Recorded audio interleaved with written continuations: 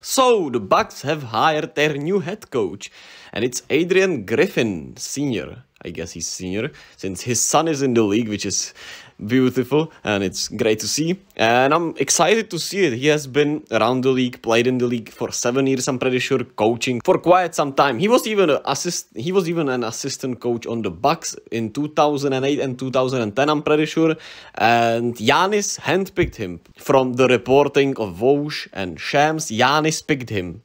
Giannis vouched for Adrian Griffin Sr. And from what I know and from what I've read also, he is a hard-nosed, no-nonsense guy. All about the relationships, all about the defense, holding guys accountable. When we look at the Bucks, the defense has not been as good as it should be, considering the personnel, considering the talent defensively there almost every year.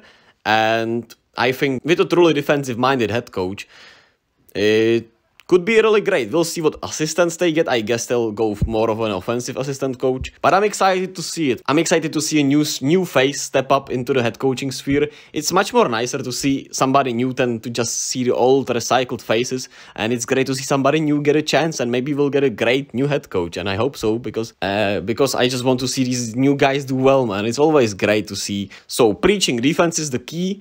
And a no-nonsense guy should work well in the locker room. Giannis vouched for him. I think that's a great fit.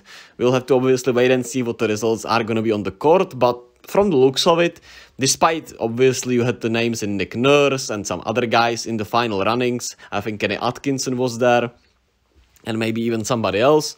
Not actually sure who else was there. But Nick Nurse dropped out, which means he's probably going to Philadelphia or Phoenix. My best guess would be my best guess. And you get somebody completely new, which I love. Even though it's kind of weird that Toronto didn't keep him, to be quite honest with you. But I guess they have a different plan. They want to try something different. He is not that different from Nick Nurse, I guess.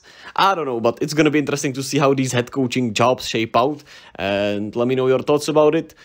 Let me know what I should read up on Adrian Griffin Sr. or if you know something that I don't. And I love you all. Like and subscribe.